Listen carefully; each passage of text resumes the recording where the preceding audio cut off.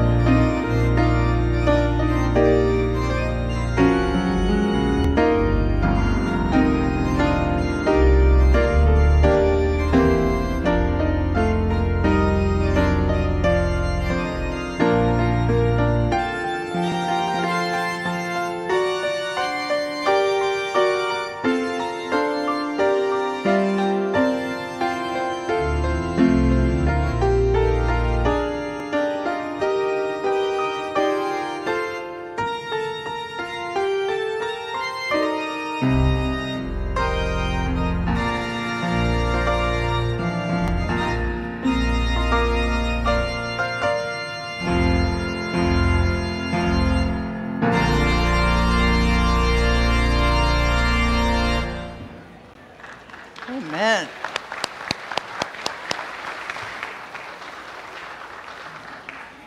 Amen and amen. Christ is risen. Amen. Alleluia. Amen. Welcome everybody to this service of worship on Easter Day here at Glenmar Church. We are a United Methodist community, and our mission is praising God, growing disciples, and serving the world.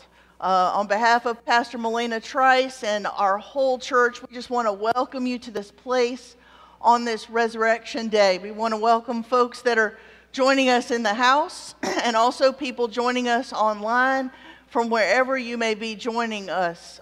We join with believers around the globe today to proclaim our risen Savior. And so welcome one and all. I want to ask us to sign in, please, on the attendance pads that you will find at the end of your rows and pass them to your neighbor. It should be easy to pass today. You don't have far to put it. And you could pass it to the end of your row, and you could even pass it back and sneakily learn the name of the person next to you. So we want you to do that we might know you are here today. And if you're watching us online, we'd ask that you would sign in as well, that we might know that you're with us today and that our online ministry is reaching you and is a blessing to you. As we go through this service, we are going to have a hallelujah good time today, and we're going to ask you to participate. So when you hear the word love, you can lift up your love sign. And when you hear the word hallelujah or alleluia, give those egg shakers a good shake for me today.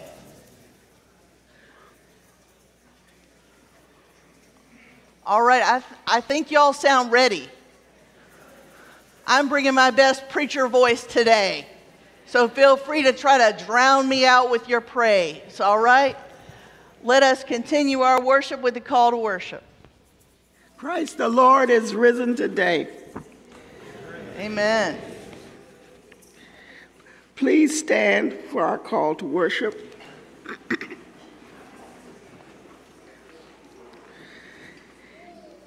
Yesterday we thought death had won. Yesterday we thought all was lost. Yesterday we thought Christ was gone. But not today. Today is filled with love. Today we know that love has won. Today we know that hope is real. Today we know that Christ is here. We have a reason to hope.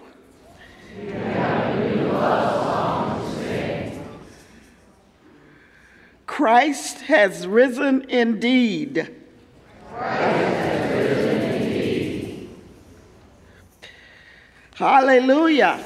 Hallelujah. Please remain standing for our opening hymn. Christ the Lord is risen today.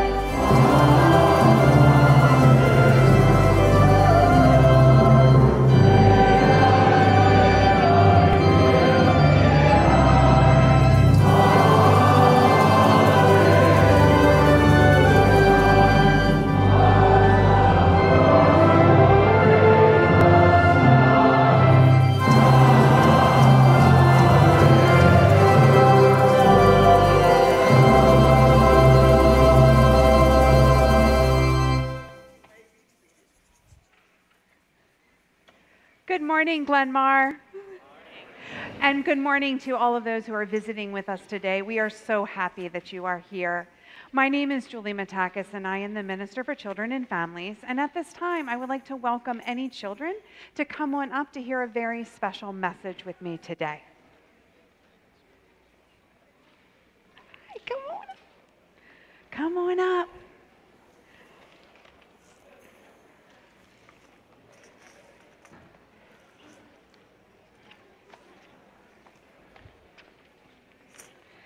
There is room for all.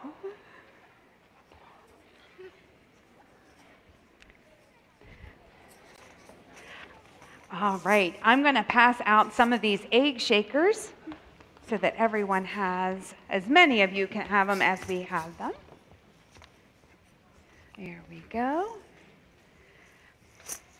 Tell you what, as I'm talking, why don't you take one and kind of pass it around? Oh, no. I did. I dropped my stickers. All right. Thank you for my helpers. All right. So thank you all for coming up and joining me today. I'm so excited that you are all here. Thank you. But before we can talk about today, we need to kind of go back a little bit to Friday. So on Friday, 3 days ago, Jesus was put on a cross and crucified. And after he, thank you, and those who loved him and followed him were very, very sad. They felt like everything that was good in the world was gone. They took Jesus down from that cross and buried him in a tomb, which in those times was probably more like a cave, kind of like this. So it kind of looks like a cave.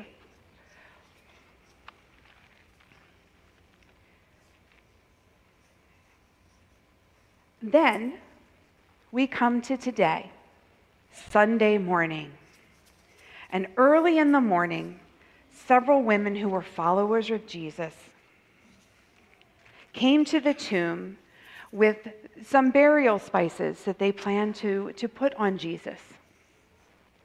When they got to the tomb, they found that the stone that covered the entrance was gone. It had rolled away and it was put to the side. So they went and they approached the cave, the tomb, and they looked inside. But they did not see Jesus. His body was gone. In fact, they thought that perhaps someone had stolen his body. But guess what? Even though the tomb was empty, it was actually filled with God's love for us. Just like in this picture, you can see the heart in the back. There is a very common Bible verse, one that a lot of people know, and it is John 3:16. For God so loved the world that he gave his one and only Son, and anyone who believes in him will have eternal life, that will live forever. Jesus died on the cross for each and every one of us. And when he rose from the dead, he left the tomb filled with his love. He has risen. Hallelujah.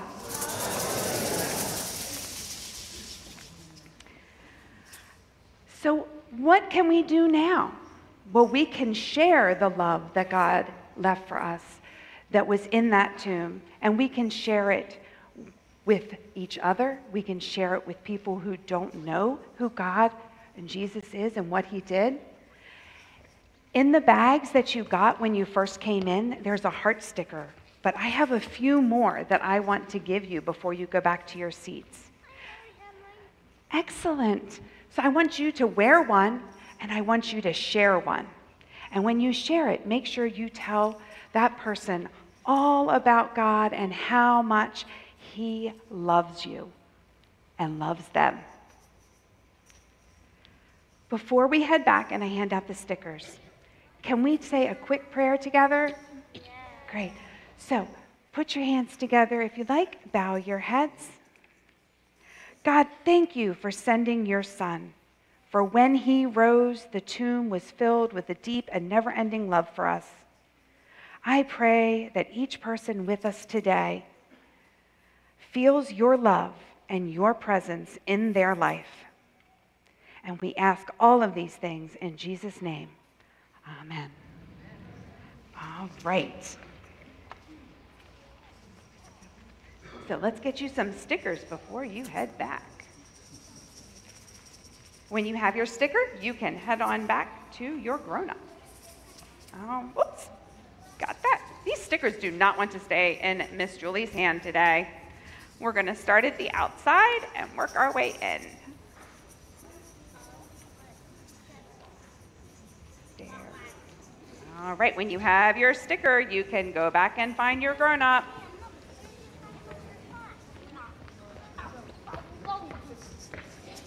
You're welcome.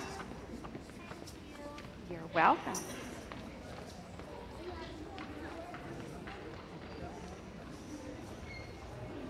Oh.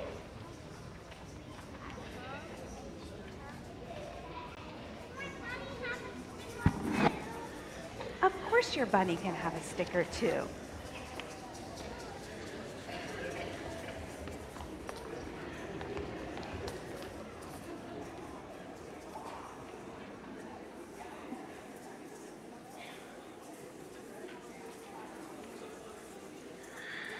Let us be in an attitude of prayer.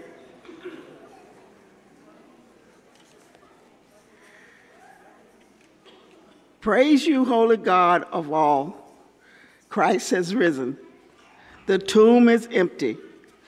Praise and thank you, Jesus, for giving your life as a substitute for our sin-filled ones. The night before you died, Lord, you gave one last commandment to your disciples and to us, and that is to love one another as I have loved you. So you must love one another. By a great act of sacrifice, Lord, you set an example for us by laying down your life and dying on a cross, so that we, through your mercy and love, may enjoy the fullness of life.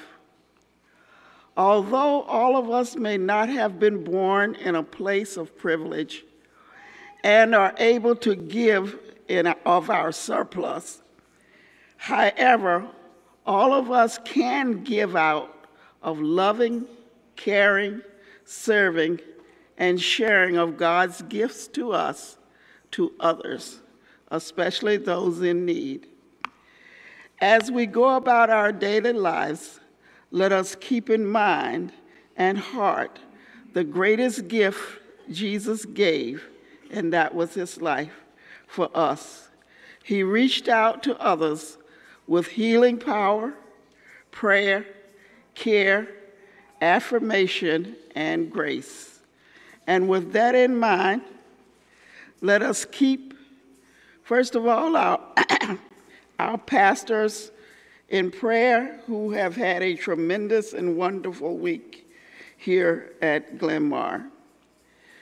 We will keep in mind the people who will suffer and has suffered from the ship accident all over the world.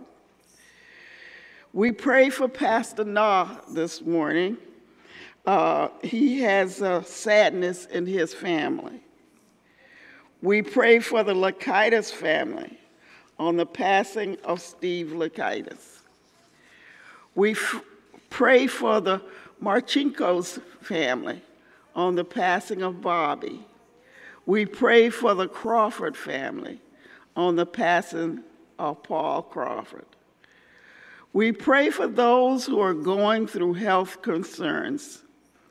And although you may not be listed on this sheet, you're still in our hearts and in our minds.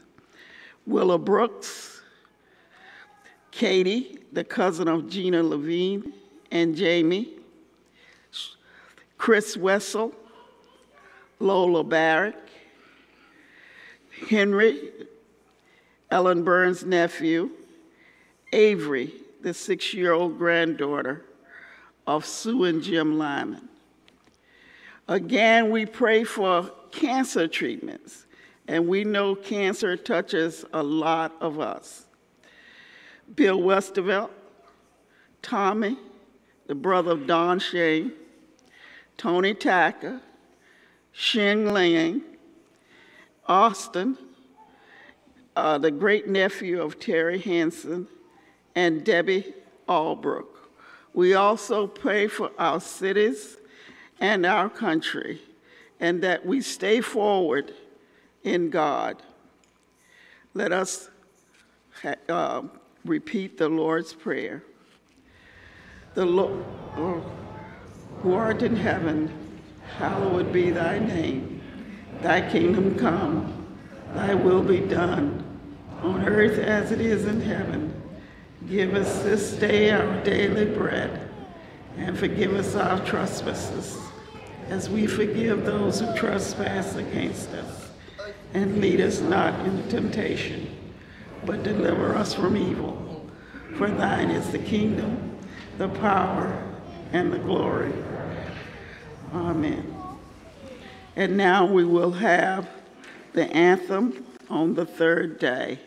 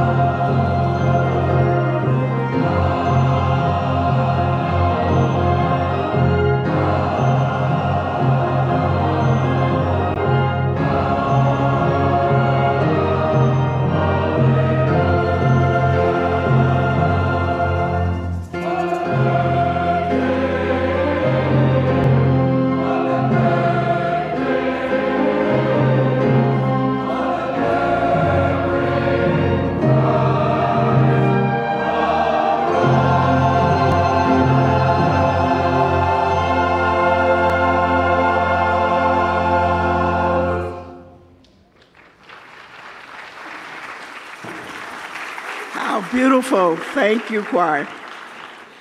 Please rise for the reading of the gospel if you're able.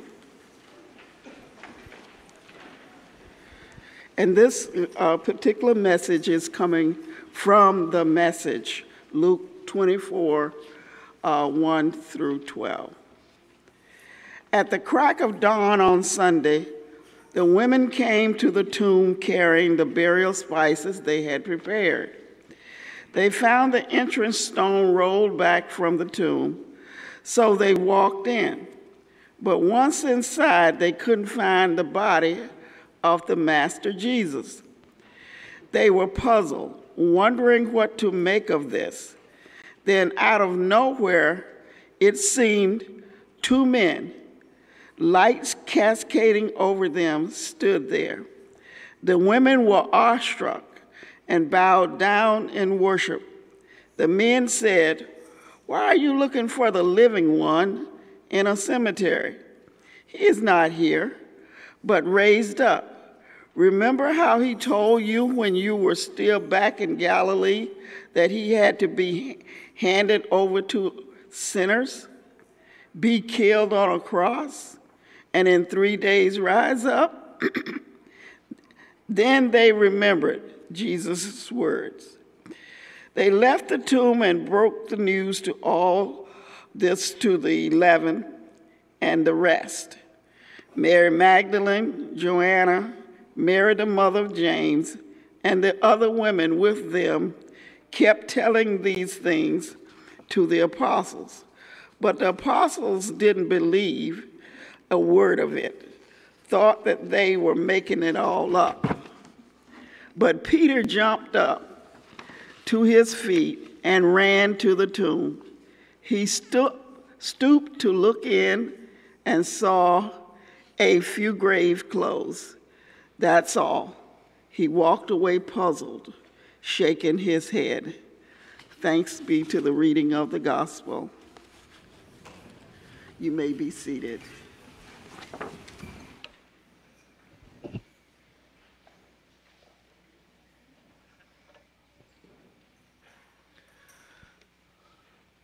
We've had a really wonderful Holy Week here at Glenmar Church, and I'm so grateful for all of the folks who did so much to make it so meaningful and special for so many this week. But as I was thinking about what transpired during the last week of Jesus' life, a lot of it was not really that much of a surprise.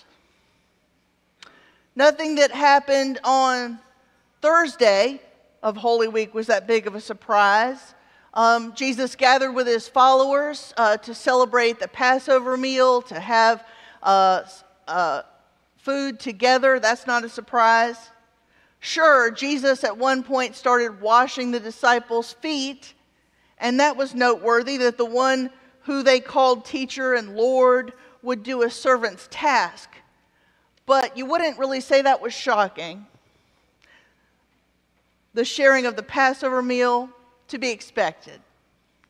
At one point, Jesus said something strange. He compared himself to the Passover lamb and said, this is my body and this is my blood. But that's interesting. But Jesus was always saying strange things like that you never could quite understand. And certainly, nothing that happened on Friday was a surprise.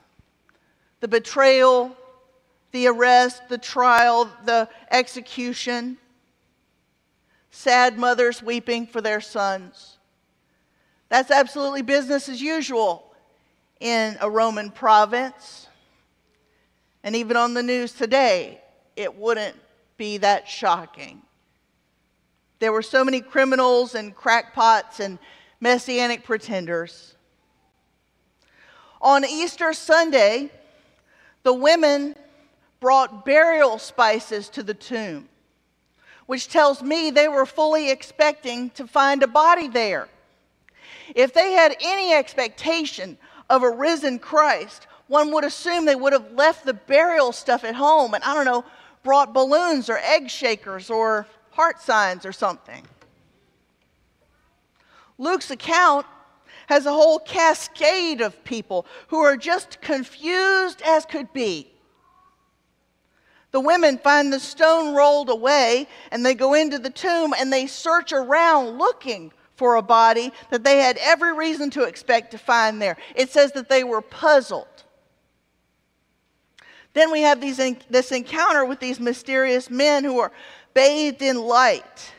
And these were not some random visitors from the cemetery office. How do I know that? Because the women fell down and worshiped them. They were so shocked by what they experienced, they fell to their knees. And then the statement, "Why are you looking for the living one in a cemetery? He's not here, he's risen." And only then did they remember the business about being raised on the third day. And they made that connection. And they went back to tell the disciples. And they told them over and over. And the disciples thought they were making it up. Peter, ever the brave entrepreneurial disciple, decides he's going to investigate it himself. Because after all, who's going to take the word from a bunch of women? So he goes to investigate it himself. And he finds a few empty grave clothes. And even then, he doesn't know. He's shaking his head. He's puzzled. So, if Easter puzzles you, if you're not really sure what happened on Easter morning, if you, as you put on your tie or you get up early to come to church, in your heart of hearts, if there's a part of you that has a little trouble believing that Christ is risen, you're not alone. They didn't believe it either at first. They didn't know what to think about it either. It was scary and it was mysterious. And look, I think it would be easier sometimes, some Easters, if I could get up here and proclaim something else to you other than Christ being risen.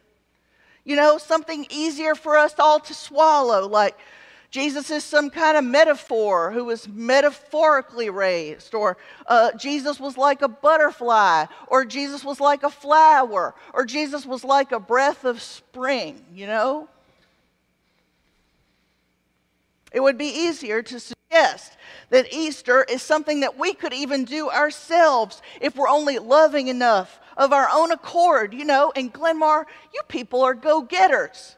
If anybody could do Easter, you could do it. We'll have a roll the stone away team.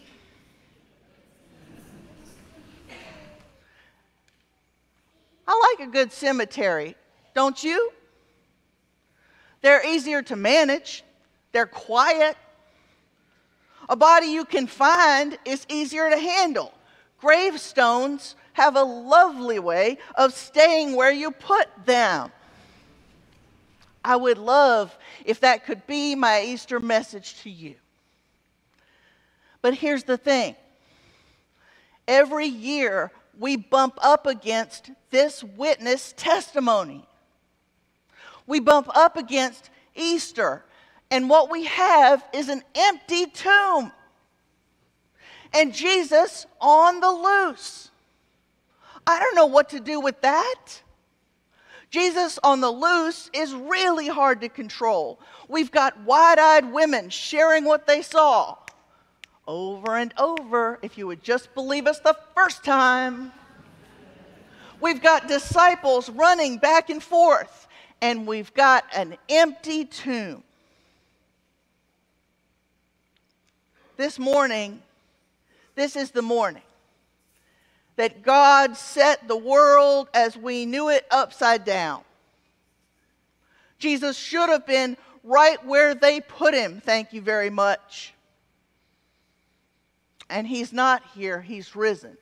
He's on the loose, he's on the move, he's out there.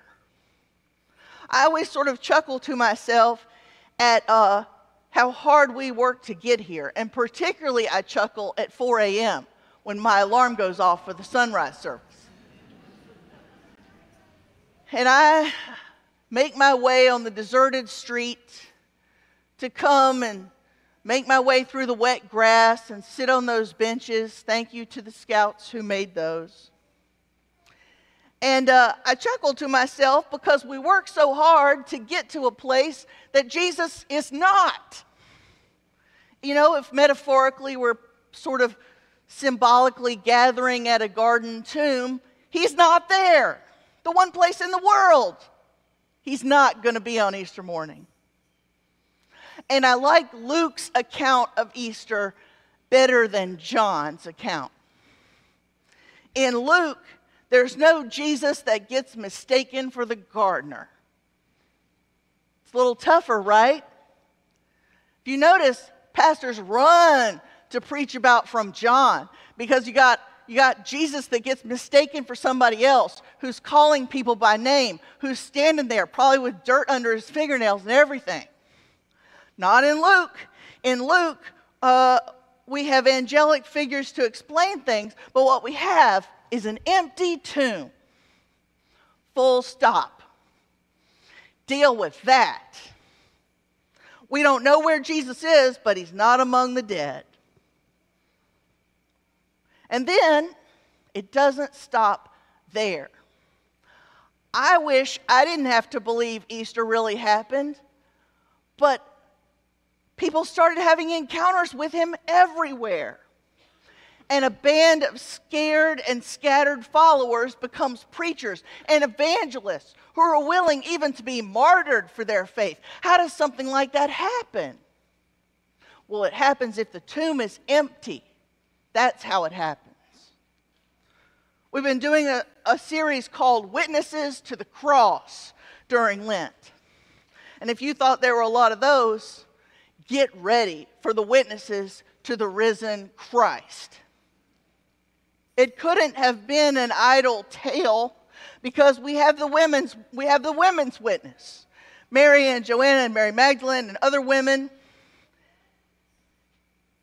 And we have people who saw him on the road to Emmaus and on a beach when Peter went fishing, and in a locked room full of church people afraid for their future. Hello. And suddenly Jesus is in the midst of them. Jesus keeps showing up. They experience the presence of the risen Christ in the breaking of the bread and the study of Scripture. There are accounts of hundreds of eyewitnesses, more than the gospel writers or Paul could mention in their writings. And they all write as if it's obvious to everyone that there are so many eyewitnesses out there, we don't even need to list them all. And of course, we have the witness of the church that has lasted through all of these centuries to the present day.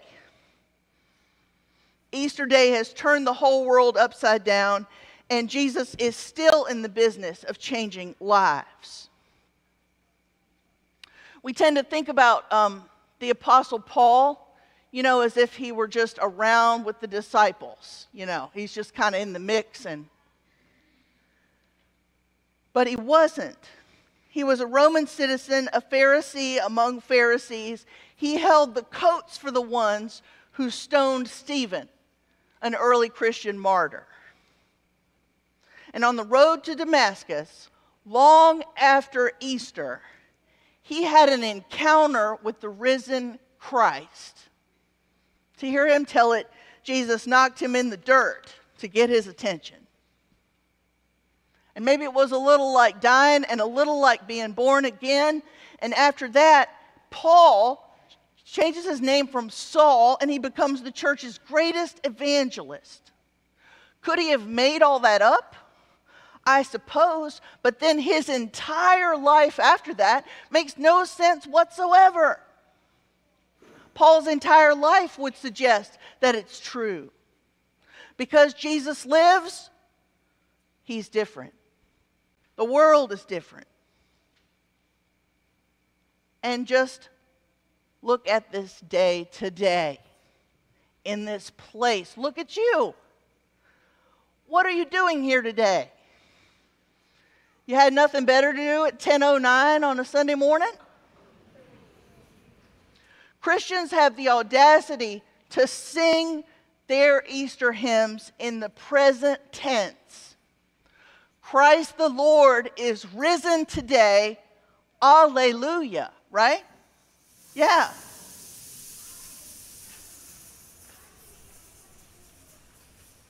We make the audacious claim that the whole world is not the same since that first Easter. Everything has changed, not just in the past, but even today. We have witnesses today with a testimony of an encounter with the risen Christ.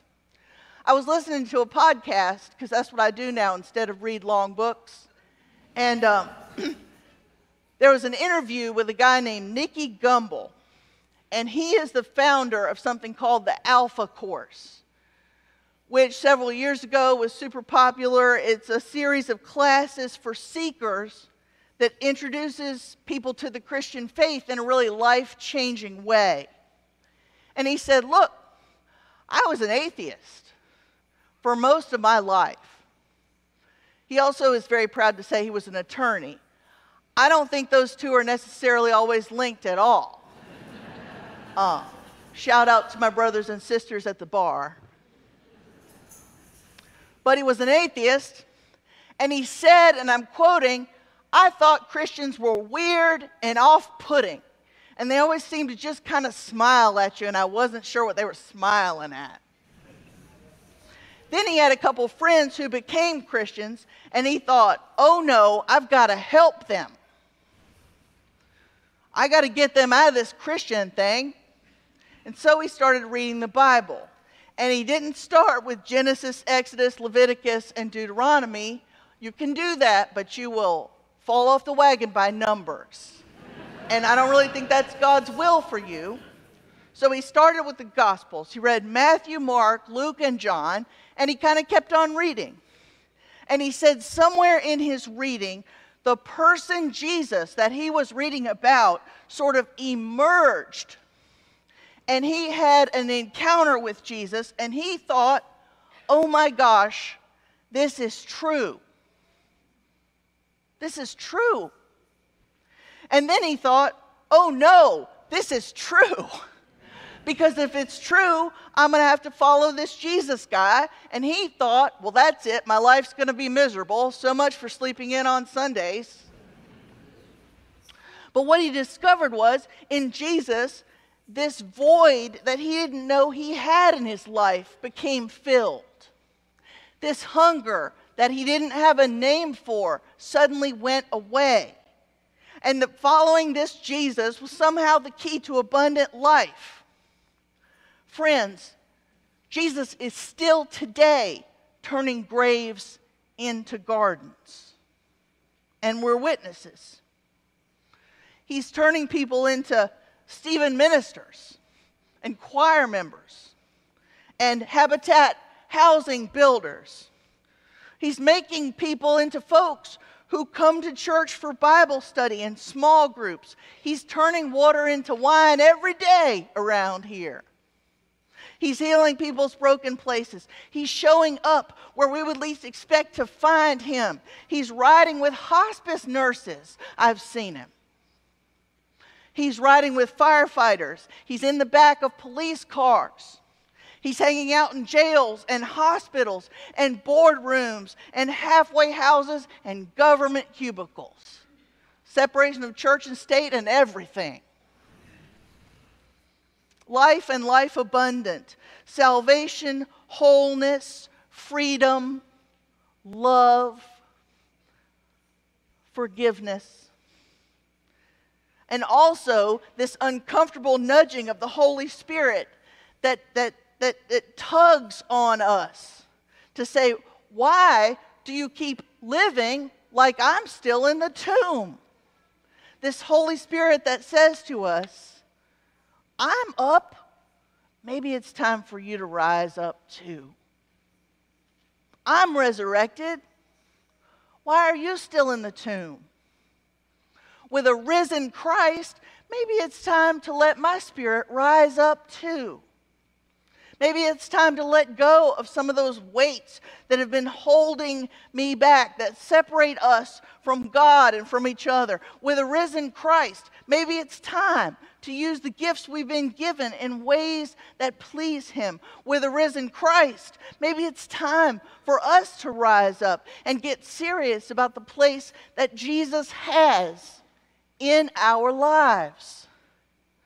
The place that church has in our lives. It could be time. It could be time to stop setting up camp in dead places and to experience the love of God and let it change our life. The Holy Spirit that raised Jesus up from the dead, it raises us up too. And not just after we die, but starting right now. My buddy Ginger was having a bad day. I had been a pastor for a whole year, so I knew nothing. And Ginger, though, had been a pastor for a long time, and she had a lot of sense and wisdom. She was leading a small group for new pastors like me, and we would meet at her church. And it was on like a Thursday morning or a Tuesday morning, and one of those tea mornings, And she came in one morning, and she was just so stressed out. And that just tells you it's a day beginning with T. I just didn't know it at the time. That's how it is for us pastors. And so she comes in, and she's trailing clouds of stress and caffeine and paper and frustration. And she says, "This job is so hard. When is it going to get easier? I can't get this church to behave, and I don't know. When is it going to get easier?" And we're like, "We don't know. We just got here." Is that a rhetorical question? Is this going to be on the test? We don't know. And she said, "All right, how would you handle this?" And we're going, "Oh my gosh." And then she told a serious story about a tragedy that a family in her congregation was experiencing. And it was terrible. And she told the whole story. And then she said, "What in the world does the church have to offer at a time like this? Can't make it better. Can't bring it back. What does the church have to offer?" And we're sitting in this awkward silence, and somebody says in the piddliest little voice you ever heard, "Easter? Easter?" And Ginger, her head spun around like somebody had stole something. She just was like, "Shoo!" And she said, "What did you say?" And then the voice said a little louder, "Easter. We have Easter to offer." Easter is a reminder that the worst day is not the last day, and that God will have the last word. And that last word to us is life and love. And it's not just at the end of our life that we have a heavenly reward. It's that we can see evidence of Easter tugging on the here and now. Maybe our job on this Easter Sunday is to be a witness to Jesus at work in the world, in all the places that we see Him. Maybe it's our job to rise up and go from here and carry a message that the tomb is empty. And there is no Good Friday beyond the reach of God's redemption. God has people that God wants to bless, and God wants to use you to be part of it. God has tombs that God wants to crack open. God has lives that God wants to change. And Glenmar is called to be a part of that. And guess what? We're Glenmar. God means us. It's our job to share the news that the tomb is empty. And once you witness something like that, the new life that Easter offers, once that shows up in your life, this joy is sort of planted in your heart, you know, and it wells up, and this smile begins, and it's like the start of a belly laugh. And the next thing you know, you're running and laughing, and you can't even feel the ground under your feet. Friends, Easter is not the end of something. It's the beginning. It's the beginning of a whole new life. And if you'll let it be, it's the beginning of a whole new world. Rise up, because Christ is risen. He is risen indeed. Amen. Now let us continue our worship with a collection of our tithes and offerings. And if you're worshiping with us online and our service is a blessing to you, you can even give online as well. Will the ushers please come forward?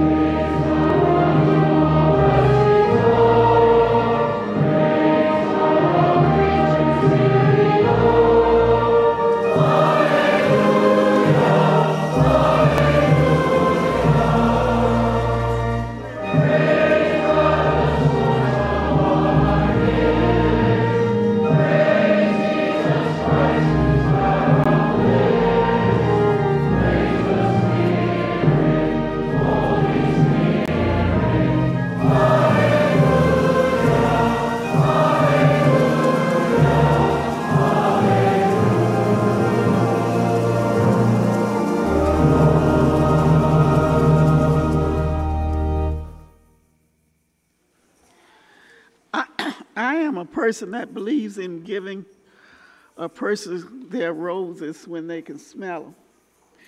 And I'd like to say how awesome. Thank you for that powerful sermon today. It made my day. I'll close in prayer. When everything was dark and it seemed that the sun would never shine again, your love broke through. Your love was too strong, too wide, too deep for death to hold. The sparks cast by your love dance and spread and burst forth with resurrection light. Gracious God, we praise you for the light of new life made possible through Jesus. We praise you for the light of new life that shone on the first witnesses of the resurrection. We praise you for the light of new life that continues to shine in our hearts today. We pray that the Easter light of life, hope, and joy will live in us each day, and that we will be bearers of that light into the lives of others. Amen. Amen. Our closing hymn, Be Thou Glory. Friends, before we sing our closing hymn, I wanted to let you know that in a few minutes we're going to sing the Hallelujah Chorus. And you can sing it right where you are, as loud as you want to sing it, as badly or as well as you can. And I think the Lord smiles on that. And if you want to come forward and sing it next to somebody that sings it beautifully in the choir, you are welcome to do that. I think they have copies of the score available to you. But again, I don't think it's required to please God to have the score.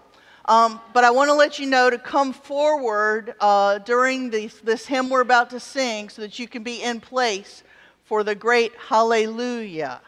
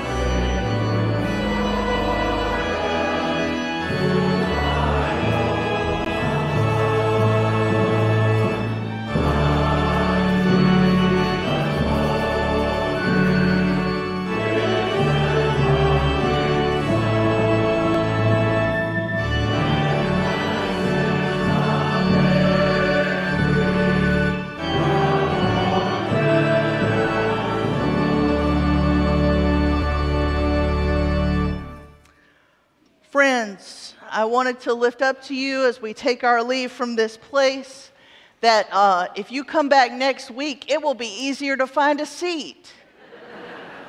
So come on back. If this has been a blessing to you, next week we will start our series on stories of the resurrection. And we're going to look at ways that Easter continues to affect our lives, our real lives today. And so I hope that you'll come out for that.